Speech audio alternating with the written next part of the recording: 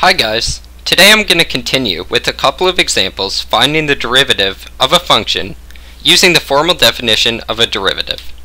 In this video I will be focusing on square root functions, and we're going to be using the same formula as before. Alright, so now let's take a look at our first example.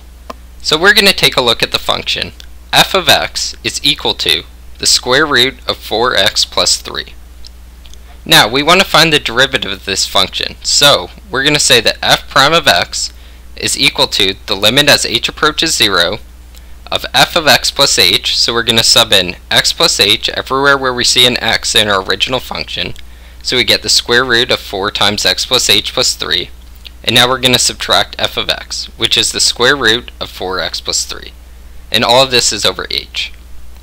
So now in our next line, we're going to expand the terms inside the square roots.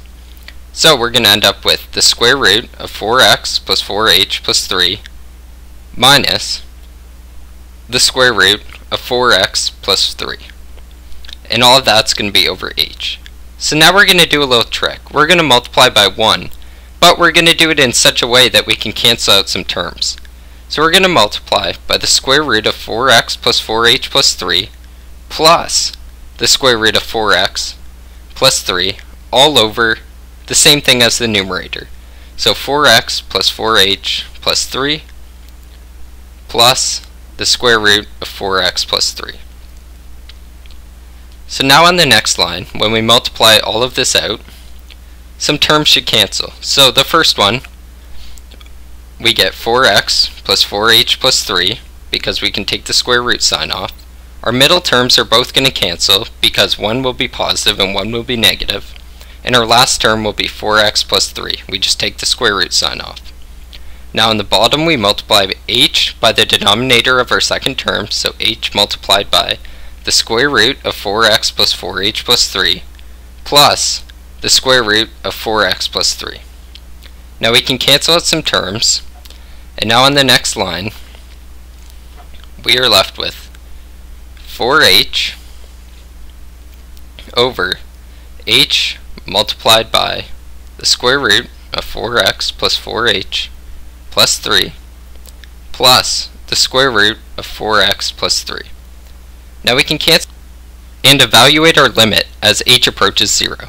So we're going to sub in 0 everywhere where there's an h.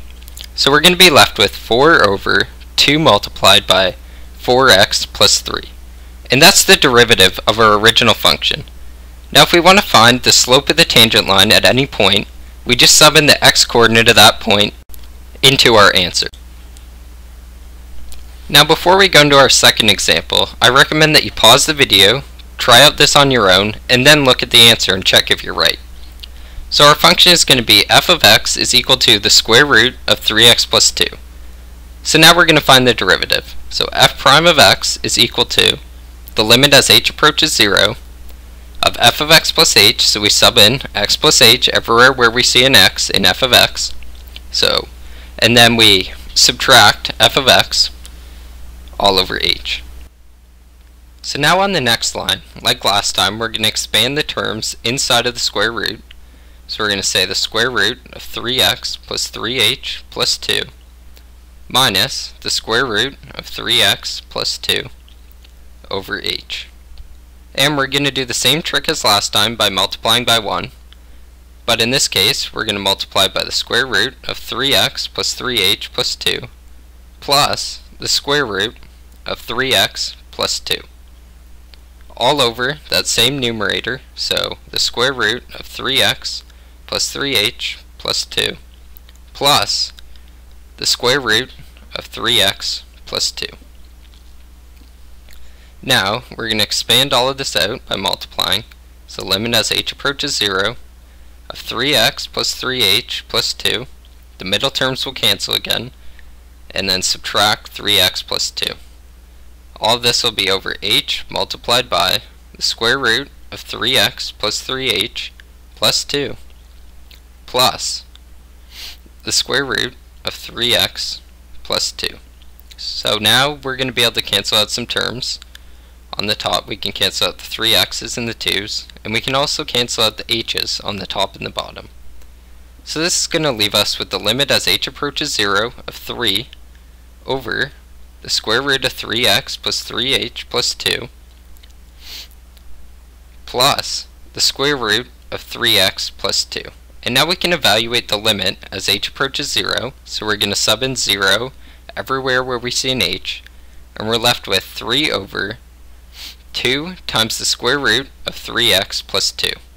And so that's our derivative, and once again, if we want to find the slope of the tangent at any point on the curve, we just sub in the x-coordinate of that point and it will give us the slope.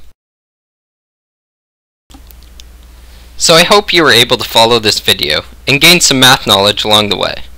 If you are currently in a calculus class, you might want to subscribe to this channel because I'll be covering a lot more calculus in some upcoming videos.